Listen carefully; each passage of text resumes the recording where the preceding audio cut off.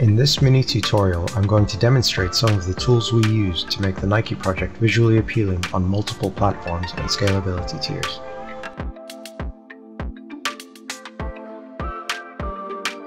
On next-gen consoles, we harness the power of Lumen for real-time global illumination.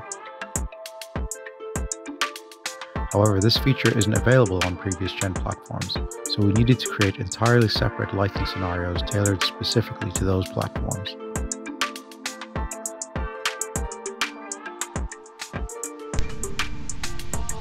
In order to do this, we use the Lighting Scalability Manager device. This device allows you to create separate lighting scenarios for each scalability tier. In our case, we used 3 separate skylights for low, medium, and high scalability, and also 2 separate directional lights.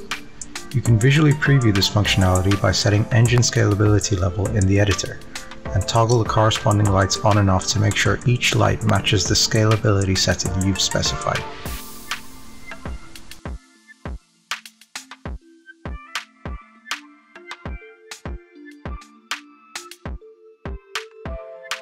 Because of the lack of lumen GI from emissive materials on lower-end platforms, some areas look really dark without additional lighting. In this subway platform, we placed several additional lights and nested them all under a single empty actor.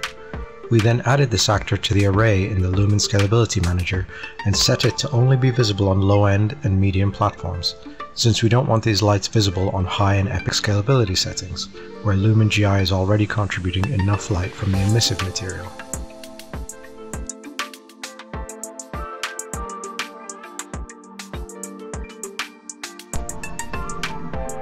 The same is true of this club area, where without lumen GI on the low-end platforms, it appears nearly pitch black.